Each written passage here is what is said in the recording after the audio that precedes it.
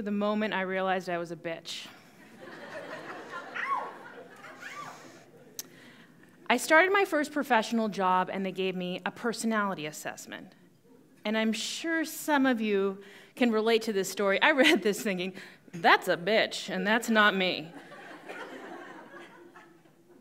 Everything that I saw about myself was not reflected on the paper. I mean, this person was aggressive. They feared boredom. They were belligerent when under pressure.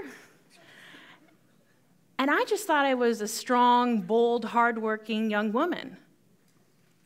But I couldn't have been more wrong. And the amazing part about that was that it did take me years to finally put all those pieces into place. I had to realize that my perception of myself had little to nothing to do with how I actually appeared to other people. In fact, that was all ego. Making that shift to be able to realize that when I was doing certain actions, I was making a terrible impression on people and potentially even alienating them was horrifying. But there's a switch to that. There's a time when you realize that if you can change the way you're perceived and own who you are as a person and your actions, it's actually a more powerful skill. It's self-awareness. The ability to change how you behave in your environment. It changed my life and it changed my work. One thing in the office that I thought was so inefficient was socializing. I mean,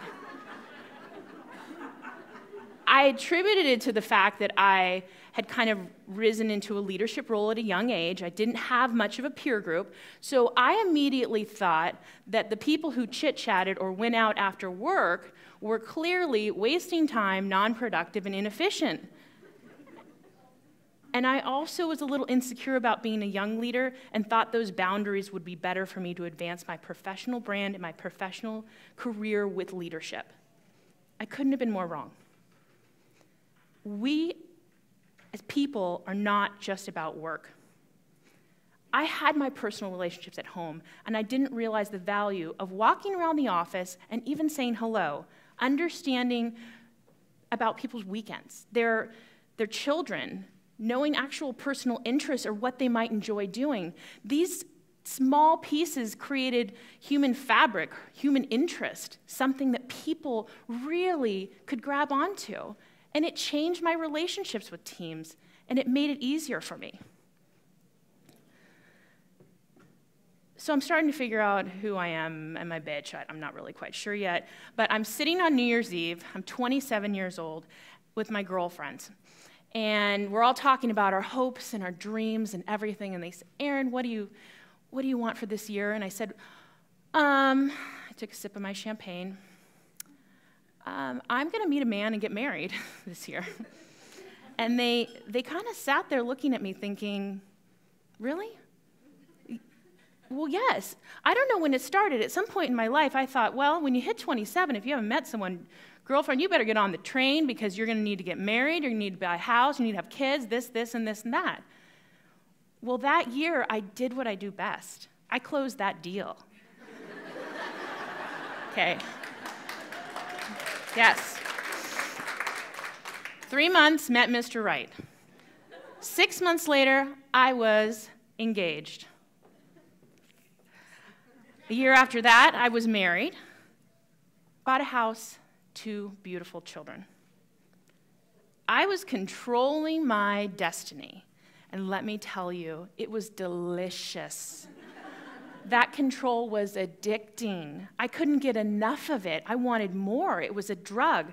So imagine I'm wearing this backpack, and I'm walking through my life, and I'm got the marriage in here. I'm putting in the house, starting to redecorate the living room, hosting fabulous parties. Backpack's getting a little bit heavier. All of the holiday events, Thanksgiving, Christmas, all right here. Super Bowl parties.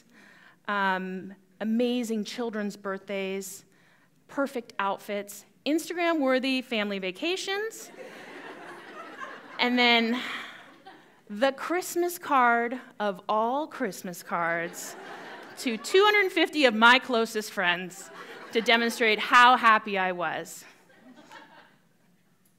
And that backpack was so heavy I could hardly walk, because I was controlling my entire environment and creating and turning this picture for the entire world. So what happens? I broke.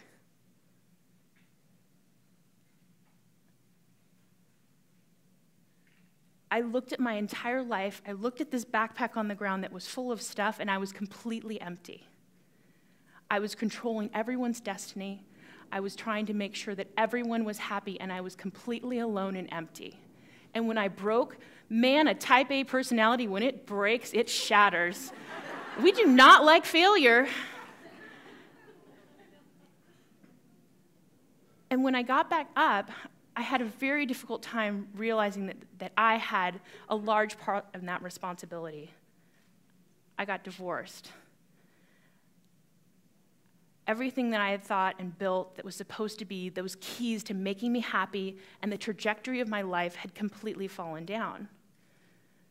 But it is at those times in your life that you realize and dig very deeply inside yourself and know that there are ways that you can change how you behave. I choose to influence. I choose to influence the world around me instead of try to control it. In that transformative time, and as I started to get back on my feet and change my behavior, at work people saw me, I was lighter. My relationships, my family members commented on how much I looked almost like, they'd ask me if I lost weight. I'm thinking, well, thank you, but no. And all of those pieces put together gave me the opportunity to look at how I could actually change the world. So I'm thinking about the next generation. And for that, I go back. In the 1940s, my grandmother was a flight attendant, stewardess at the time, on DC-10s. She had a little pamphlet that said, "Become a hostess in the smallest kitchen in the sky." You had to be between 5'2" and 5'6" and under 125 pounds, ladies. Perfect vision of youth and vitality. And when she had the job, it was a glamorous job. And when she met my grandfather, oh no, you had to quit. You could not work for American Airlines as a stewardess once you got married. Imagine that. In the 1960s, my mother was part of an amazing civil rights movement. You know, I feel like that generation gave such legs to ladies, including allowing them to wear pants in the workplace, for starters, and really changed our ability to be able to be leaders. And we look at today, in the state of our world, and what we're dealing with, and the way that women are being treated in the workplace, and our ability to get into leadership positions. And I want to influence that change, not only in my ability in working as a leader, but I also want to encourage other women to look around themselves so that we can influence and give opportunities for women to be leaders, but make it a safe place too. That starts with our children. For my daughter, I hope she can own the airline. And for my son, I want him to know that it is okay to work for a woman, to be led by a woman, and to be raised by a strong woman.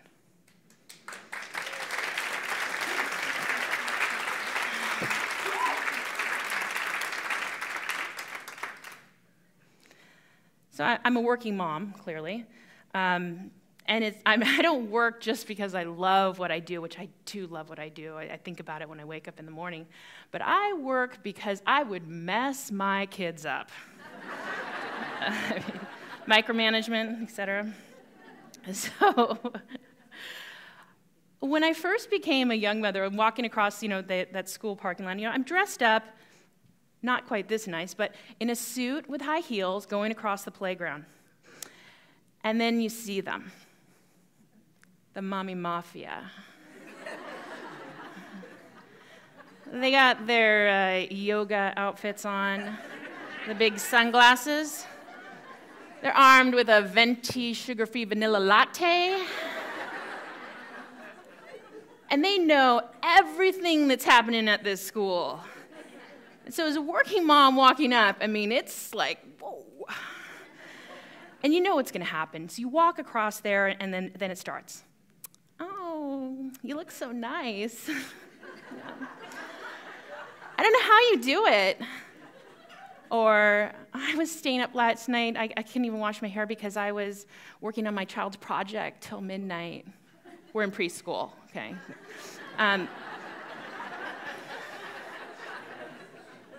And then, the one thing that every working mom can't stand, I don't know how you let other people raise your children. 5 times I've heard it. But the thing about it is that this is the classic woman's tale. We have the stay-at-home mom and the working mom. We are given an opportunity to be able to work together, and oftentimes we are absolutely butting heads. It happens in the workplace too. I'm sorry, ladies, it's got to stop. Men have been doing this for centuries, helping themselves up, and we need to learn how to do it. We're all afraid of rejection or not understanding who we are. We need to be able to take that time and understand who we are as women and rise up together. We need to encourage each other that that's not an okay question to ask, or that may have bothered me a bit. Or also, what I chose to do, which is kind of break down my fears and join one of the dreaded on-campus association foundations and start working alongside them, which I won't even go into that.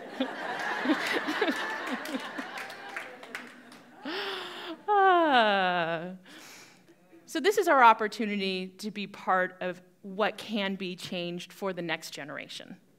We can be the change by understanding who we are and choosing how we are perceived. We can let go of some of this control. As good as it feels, controlling outcomes doesn't necessarily yield better results. And finally, we can embrace who we are. And where I am now, well, I'm a happy work in progress. I want, am I a bitch? Well, yeah. But I embrace my bitchiness by being aggressive but respectful, by being bold but having compassion, and by being real. Thank you.